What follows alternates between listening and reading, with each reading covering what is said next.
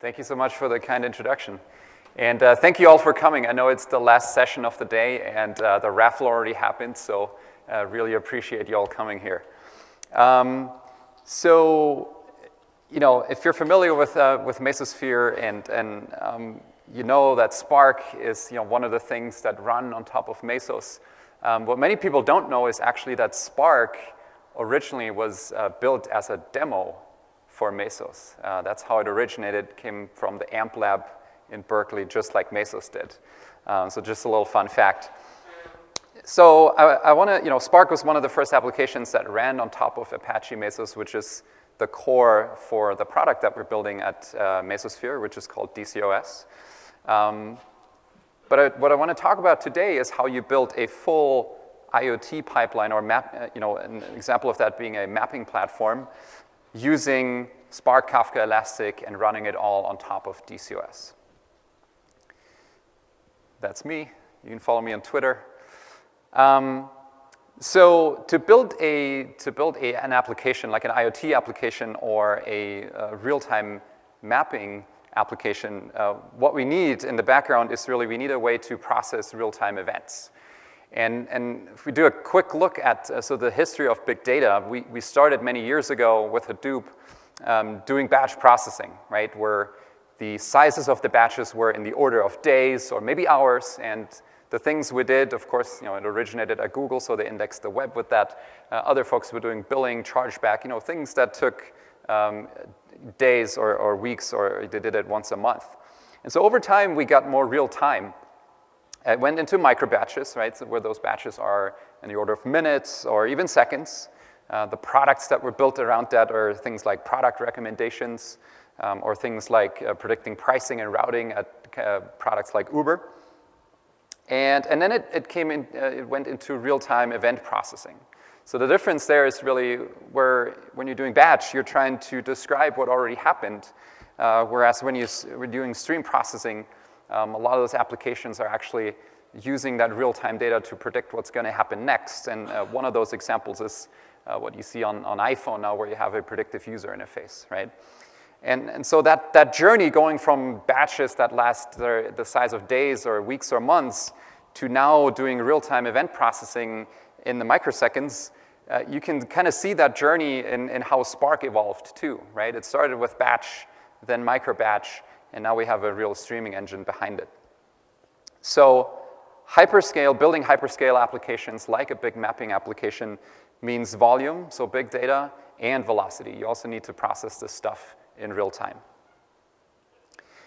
Now, if you're building a real-time mapping application or really any IoT application, there is a couple more components you need around Spark to build that. And the pattern that's emerging there is called the SMAC stack. The S stands for Spark. And let me talk about the other components. So the pipeline starts on the left. You have event sources. So those could be sensors, IoT devices, things built into cars or planes or whatever. Those could be mobile devices, or this could just be web clients, right? Your users producing data in real time. So you have all these event sources, and some of the largest applications in the world that are doing this, they have events coming in on the order of millions per second. So you need a way to ingest this many events in a robust way. And that data is, of course, valuable, so you want something that's highly available that doesn't lose your data, doesn't throw it away. And the infrastructure software that's emerging there as the winner is Apache Kafka. That's the K in SMAC stack. So now you have the data in a safe place. Kafka keeps it and replicates it. You can use Spark to do the real-time analytics, right? To process that stream of data, apply a windowing function, do some summary statistics on it, whatever it is that you need to do for your application. So based on what you learned from that real-time stream of data, you need to store those results. And so since the data that's coming in is time-based, a time series database makes a lot of sense. And the one that is part of the SMAC stack is Cassandra. It's a time series database, and it's large scale. It can handle the volume of data. So that's the C in SMAC. All right, so now you've processed your data in real time. You've learned something. The last bit here is you need to build an application that serves the data back to the user. And that's typically done with an event-driven application framework like Akka, the A in SMAC, that you can use to build applications that react to changes in the data in real time. And the last letter of SMAC, that's the M, that's of course Mesos as the platform to run all these pieces. So that's the SMAC stack. So if you were to set up something like the SMAC stack using your traditional IT approach, what you would do is you would set servers aside, whether those are physical servers in your own data center or virtual machines on the cloud, and each of the servers serves one purpose, right? You have a set of machines for Spark, a set of machines for Kafka, and all the other pieces. So that's sort of the naive or old school IT approach, and that leads to a lot of problems. First of all, your utilization is not very high. Industry average, you're only using 10 or 12 to 15% of the compute on those machines. That's not a lot. The other challenge with this is you have to typically create different operational procedures for each one of those services. If you're running a very large infrastructure, you might even have different groups, different teams of people operating each one of those apps with different tools, not talking to each other. So it's hard for people to move around and to standardize on how to operate these things. So here's the DCOs approach to solving this problem. So DCOs has a scheduler that schedules all the pieces of the SMAC stack or any other container or data service you want to run, and basically multiplexes all these different tasks onto the same nodes. So it does basically bin packing of all your application components until those servers are fully utilized. So you can see, on the different colors, you might have servers that are running Spark jobs as well as your user-facing applications, or Spark jobs as well as your databases or your Kafka brokers. So there's automated schedulers that do that work. It drives up the utilization.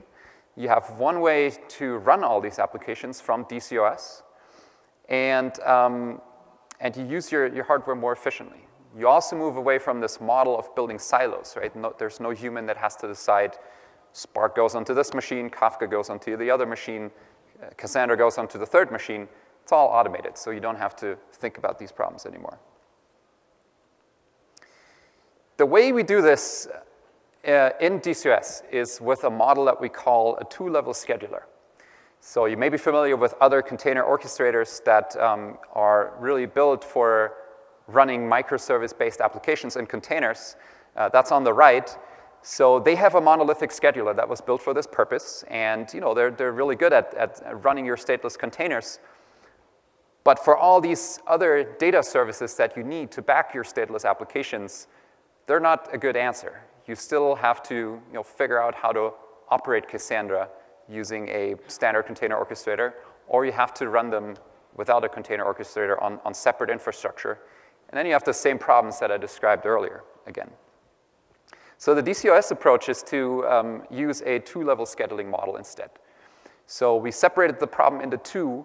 You have, in what we call the kernel, that's Apache Mesos, that scheduler is responsible for resource management. So it makes sure that all the applications you want to run, all the SMAC stack components, whatever else it is that you want to run, that they get the resources that they need. So for example, you may have a Spark job that does machine learning, and you want to leverage GPUs for that to speed up those jobs. So the scheduler can give you those GPU resources for your Spark jobs.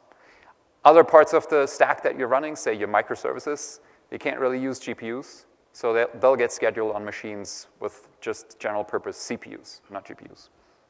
So that's the resource management. And then on top of that, we have the second level of schedulers. And in DCOs, those can be purpose-built for your workload. So they are workload-aware schedulers.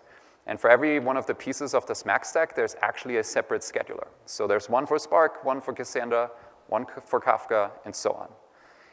And the difference there is that they are aware of how to run Kafka, Cassandra, and so on in a production-grade way.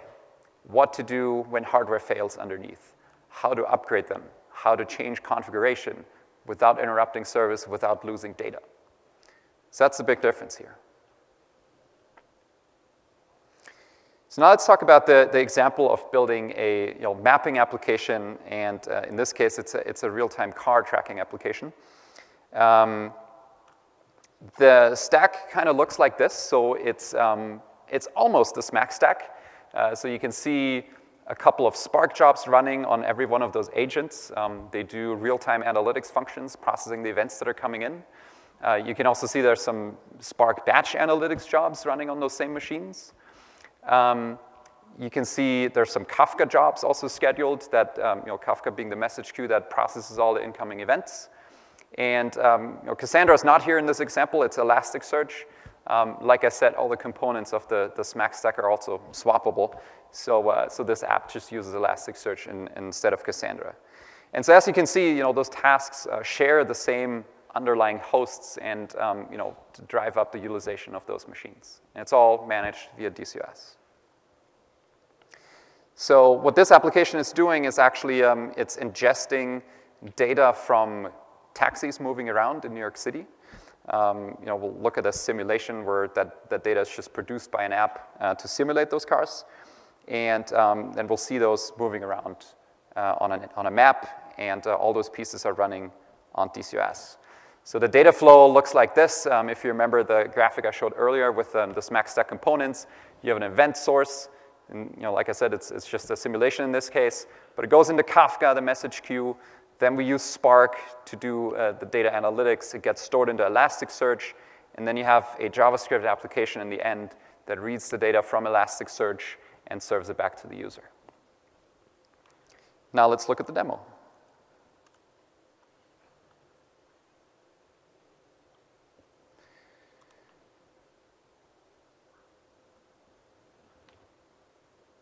So this is DCOs, and you kind of see an overview of your data center, the total amount of CPU and memory that's available and allocated in the data center across the different machines. And right now, it's there's some jobs running in the data center. We can look at CPU, memory, and disk usage across the data center. The universe is kind of like an app store. It's part of DCOs, and this is where you can install the SMAC stack components, Cassandra, Kafka, Spark, and so on. If you just want to try things out, you can actually install them with a single click of a button, just accept the default configuration. There's also an advanced install where you can tune all the parameters, like run a larger Cassandra cluster, more memory, more disk, more CPU per node, and as well as configuration that's specific to those services. Elasticsearch, you can see all the different tasks running for Elasticsearch. We can scale it up. So that's an important feature of DCOs as well. If you need to scale up any of these components, that's very easy. You can look at Kafka in the UI. You see the different brokers of Kafka running across different nodes.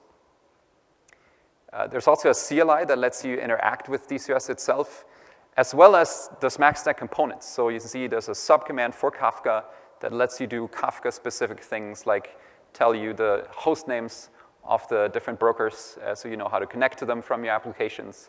And there's a series of other commands to interact with DCOs. So Marathon is the microservice container orchestrator. So here you can see a number of different microservices that power this application, that serve different map tiles for the application. Again, they're all running on the same nodes that also run Spark and all the other SMAC components.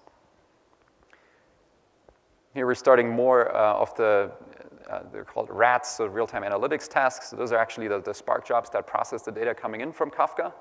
Very easy to start those from the command line. And it's just a JSON config file that tells it how to launch those.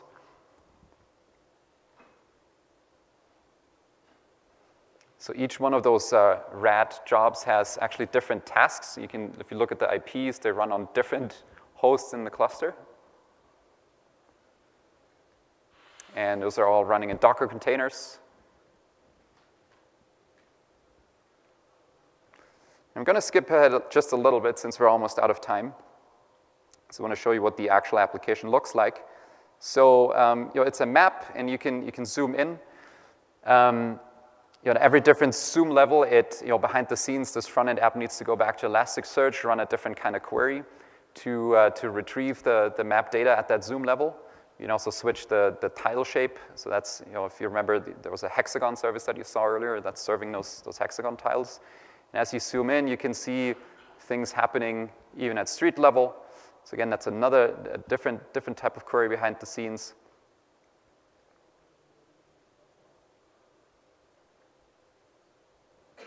And I'll stop there since we're out of time. But to sum it up, building a real-time analytics pipeline for IoT or real-time mapping or whatever your use case is requires a lot of components that are hard to operate and hard to run. But DCOS makes it really easy to run these components, gives you a public cloud-like experience to start any of these components and manage them. The difference being you can run them on any infrastructure with that public cloud-like experience, whether you're actually on AWS or another cloud provider or in your own data center. Thank you. Thank you, Tobi. Since this is the last session of the track, we'll take one question. Anyone has a question? Do you want to come up to the mic, please?